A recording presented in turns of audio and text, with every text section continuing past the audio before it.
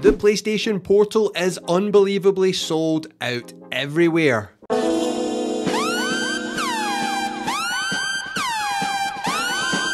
Is it really a must-have accessory for your PlayStation 5, or is it another gadget that will be collecting dust? So let's check out the top pros and cons to help you decide if this unique device is worth the investment. Kicking off our list is the stunning 1080p LCD screen. It's big, it's bright, and it's vibrant, giving that visual wow factor that really makes your games pop.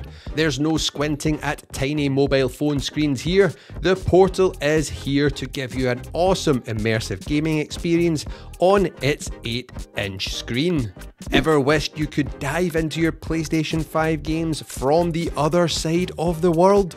Well, the PlayStation Portal's got your back, as long as your internet connection is up to the task. That means 5 megabytes per second minimum, recommended 15 megabytes. Then you can remotely wake up your PlayStation 5 and jump into your games wherever you are.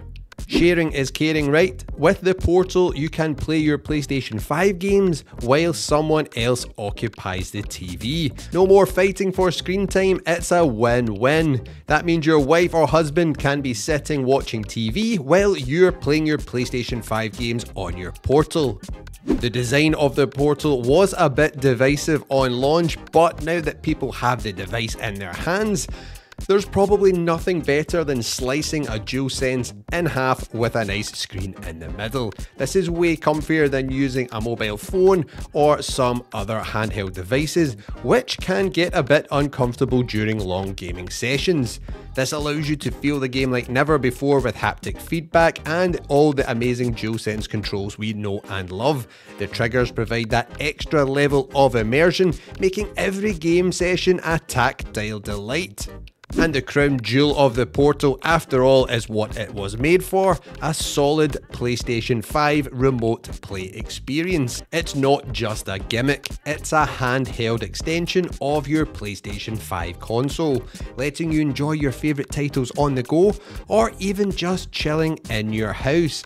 I can imagine a lot of people here with kids who are always wanting to use the TV, getting a lot of joy out of the Portal by letting the kids watch their TV programs whilst you sit and play Spider-Man on your PlayStation Portal. Now, it's not all sunshine and rainbows, so let's start off the cons list with the big one here for me, which is a lack of Bluetooth support.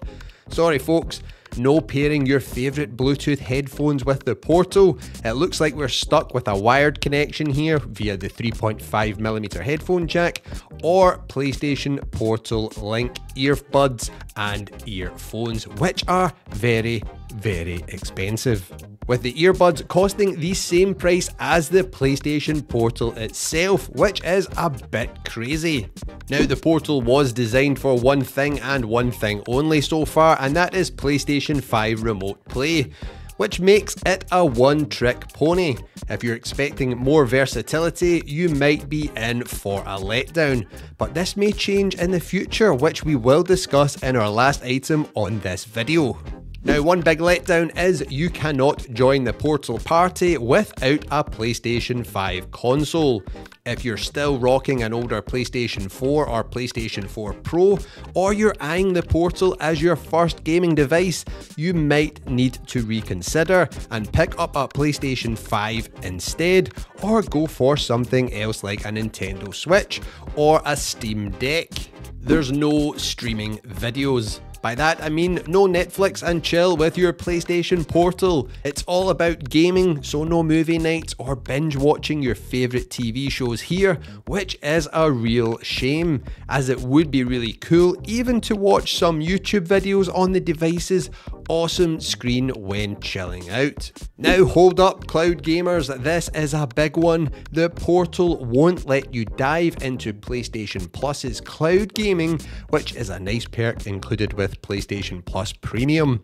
It's a head scratcher and a missed opportunity for sure, but I think we will definitely see this included in the system in the future, going by some new information from one of Sony's senior vice presidents. residents. So the device won't be a one-trick pony no more. Wondering what this information is? Well, check out my 24-hour review of the portal to find out more.